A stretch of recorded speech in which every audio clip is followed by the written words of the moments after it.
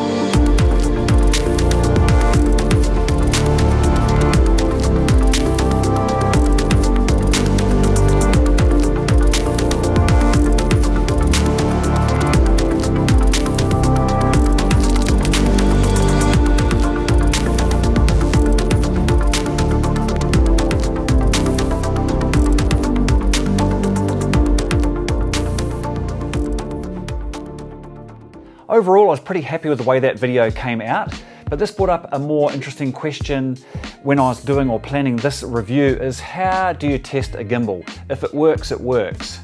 I own the Moza Air gimbal, which is a very similar setup including the handles to the Zhiyun Crane 2.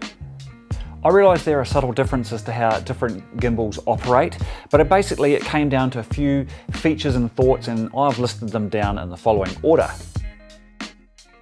Both the Crane 2 and my Moza Air operate well or work well with my Panasonic GH5 and wide lens, and I'll be pretty hard pushed to see any difference in the resulting footage when I look at it back in my edit suite. Both the Zhiyun and the Moza Air have excellent battery life and you can almost forget about it once you've charged these batteries up. They both come in their own carry cases. The Moza Air has a more of a Pelican style hard case, whereas the Zhiyun comes in a quite nice sort of hard plastic case.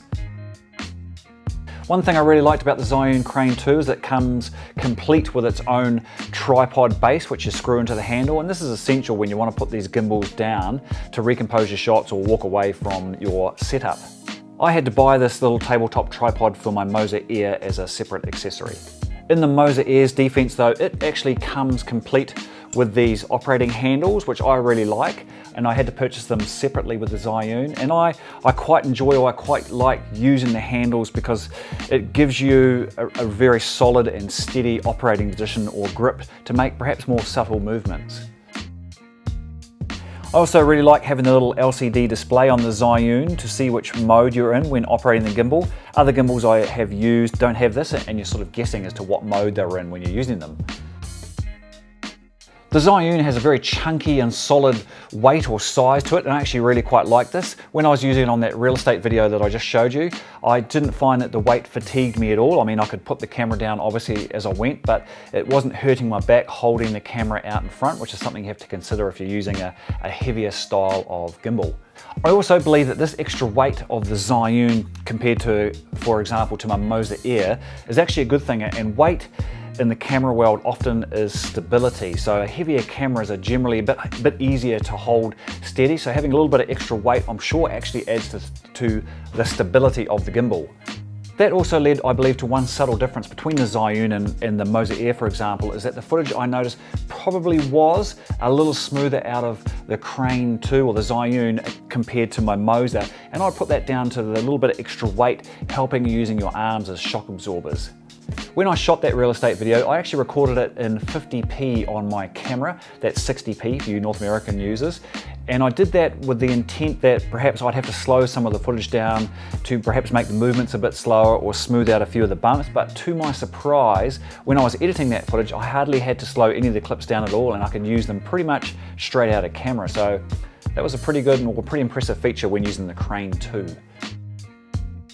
One gripe I had, and this is not unique to the Zhiyun Crane, my Moza does it as well, is when I've got my GH5 or my Canon on, I operate on the gimbal with its LCD monitor flipped out, and I can't get it into inverted mode, as when you came around the handle hits the LCD monitor, and also when it's balanced, to balance the camera on the rig that's usually out here, and I can't invert it that way because it hits there. So yeah, that's just a wee gripe. I could move or obviously shut the LCD monitor on the camera, flip it over and carry on, but you cannot start the Crane in inverted mode either.